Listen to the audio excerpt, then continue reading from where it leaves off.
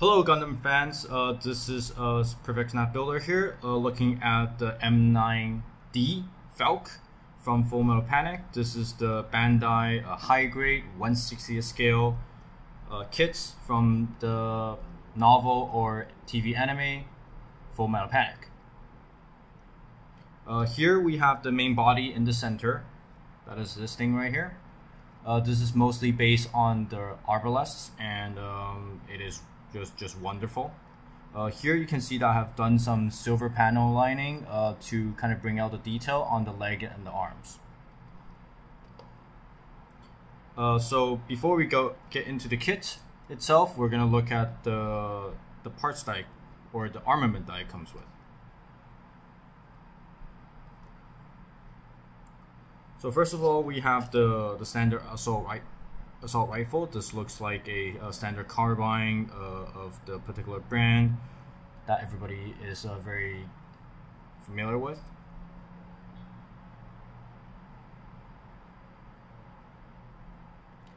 It's a two-piece left and right, plus the barrel, that's a separate piece. This is very detailed and it is quite nice. The handle is completely straight, and that is a little bit odd, but based on the setting of the show it makes sense because there's allegedly a connection on the palm and the connection in the handle, so there's no trigger, so to speak. Next we have the newly designed assault carbine this is the ASW 2000, and this can be divided into several different parts. So here is the carbine mode, and if we remove two parts, which is the top rail here and the front barrel, this is now the personal defense variant of the rifle. I'm gonna assume that this is the magazine, so this is of a bullpup design. This is again a very simple construction. Left right for this piece, left right for this piece, and plus the barrel tip, and this is just a single piece. And we're going to put it back together to the assault carbine variant. Another side note is that this is a 3mm peg, and this is a 3mm peg where my hand is pointing at, and this is used throughout the shows. Sorry, it's used throughout the model, and later we'll see many other connection point that is of a similar size. It's also good because it's also compatible with all the Kotobukiya kits and the new Bandai 30-minute mission kits. And now we move on to the next weapon, which is the larger knife. This is the IAI Crimson Edge monomolecular cutter. It comes with a sheath, and this is the blade itself. You get two of these. This is a relatively large blade compared to the size of the kit, so you can see that it is basically the entire length of the lower leg.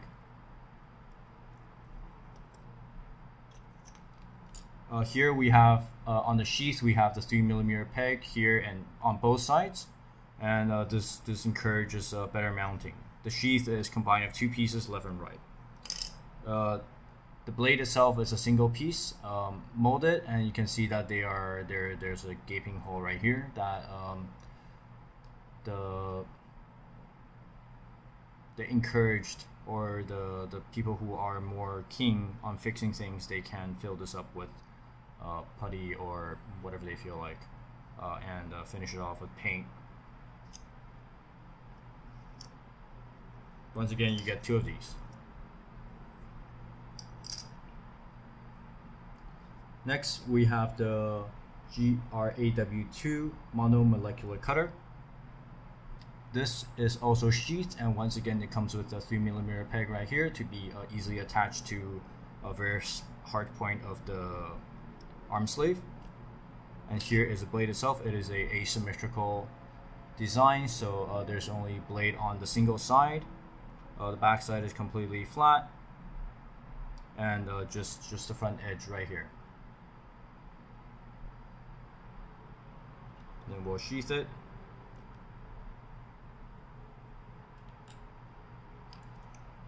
Next, this is the heat lens. So the heat lens is part of a storyline that is very important. So I will not dive too deep into how this is used and why it's this particular arm sleeve that came with it. So the special feature of this heat lens is that most of the volume and size of this lens is just to hold the warhead, which is just this thing. And this is the heat round.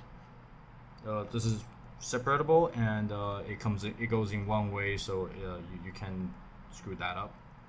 Once again, this comes with a 3mm hole and a 3mm peg for easy installation, and you get 2 of these with the kit.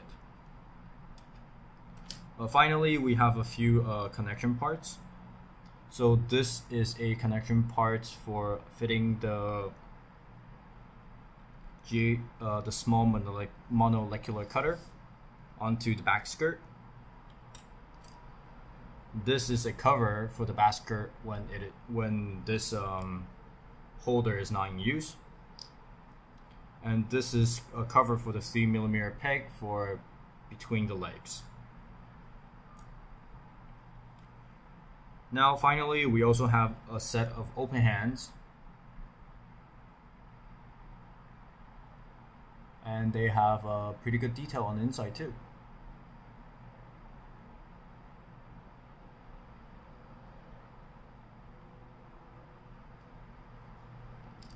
Alright, finally let's move on to the arm sleeve itself. So since we talked about the hard point multiple times, I will go through them right now before we get started. So there are 2 hard points on the back of the on the arm sleeve. They're not mobile suits, they're arm sleeves. So that's 2 holes here, and 1 at each side of the leg. So right here and right here.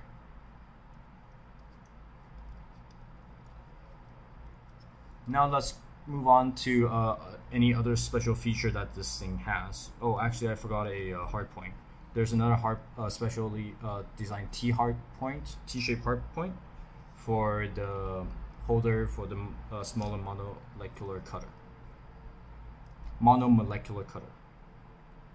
Right, as mentioned earlier, the mobile suit had a little bit of panel line of silver on the leg parts, and a little bit of detail here and here. I haven't done the full panel lining for this arm sleeve yet, so please bear with me while we go through this review. So let's look at articulation of this suit. As you can see, that by itself it can stand no problem. This is kind of the bare minimum, but some of the kits that Bandai has made in the past cannot do that, at least easily. Alright, so let's start from the head. The head can tilt left, right, and all the way around, and it can be rose, and it can be tilt forward about this far. And there is a gimmick in the head where you can kind of reveal the pilot seat, but not no pilot figure is included, so it's kind of just if you want your own, you have to make it. Now let's move on to the torso. The torso can expand, the side of the shoulder can expand a little bit. I think it's very, very visible if you view it on the top. And that applies to both the right and the left side. Furthermore, the shoulder has a little bit of a pull gimmick, like that, and to further encourage movements. Naturally, the arm can rotate 360 degree all around, and this is how far the arm can be raised with all the armor still in place. Now, at the lower side of the arm, this can rotate freely, but there is rubbing of all the parts, and that is due to the fact that there is this design, angle design, that is kind of just bumpy into everything in this way. Now further down we have the elbow joint. The elbow joint is great. It can even bend back where the human cannot, and of course it can bend forward, and it's a perfect 180-degree bend. It's a perfect 180-degree bend.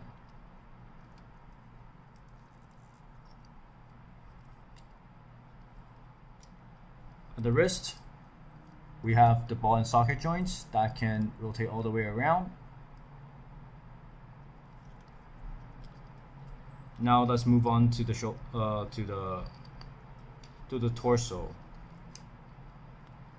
Let me remove the arm so it's easier to see. So this is a torso, and to bend it all the way forward, you have about this much bend. Bend it all the way back, you have about that much bend. Naturally, it can also bend side to side, like so. That's about the maximum of what it can bend. There are 3 joints. So the first joint is inside the torso behind this part, and this joint just moves front and back, and it does not move side to side. The next joint is the joint between the gray part and the blue part. So this allows some left-right movement. And the final joint is the joint between the gray piece and the waist joint. So a little bit more movement there. Right. So that is the torso. Next, we move on to the legs. So the pelvis joint can drop down, and this usually requires a little bit of encouragement, but it can drop down. So this is the drop down position, and this is the raised position. Once again, this is the drop down position, and this is the raised position. Right, with the raised position, we can kick the leg all the way up without any trouble because there's no front skirt. Kicking to the back, there's a little bit of the back skirt will be in the way, so this is about as far back you can kick. Now with the drop down,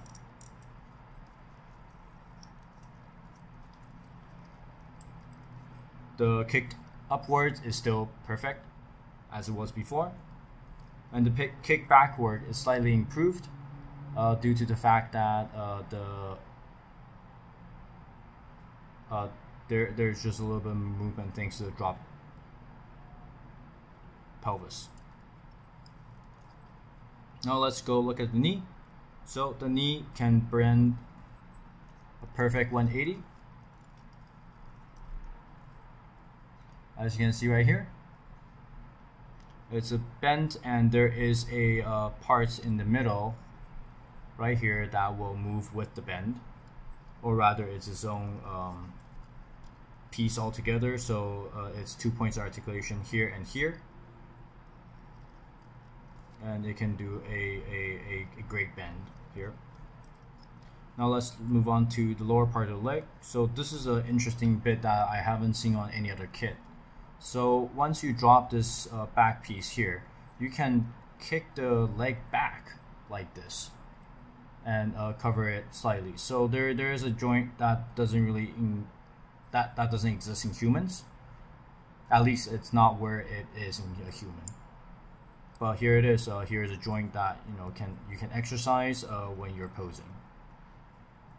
And from here, there's also a joint where you can turn side to side. So let's turn to front.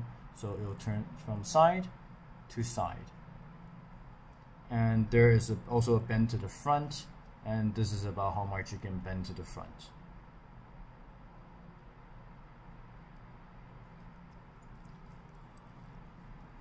Alright, so now let's put this kit together and strap all the weapons to the body.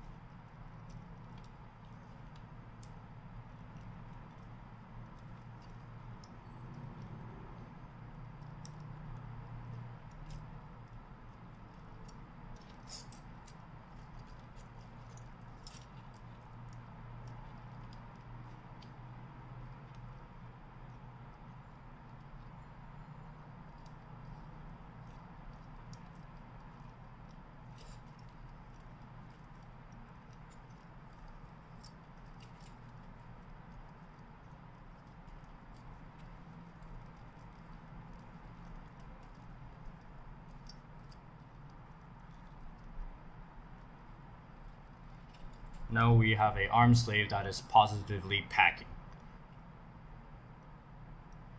And it's always glad to see that you have a kit that you can fit all the parts on it, other than maybe the swappable hands, because you only get one set of hands. But yeah, this is a kit that is positively packing once you have all the weapons on it. Alright, so thank you for watching the show. This is once again the M9D Falke from the show Full Metal Panic. So yeah, please subscribe and like if you do feel that is worthy. And see you next time.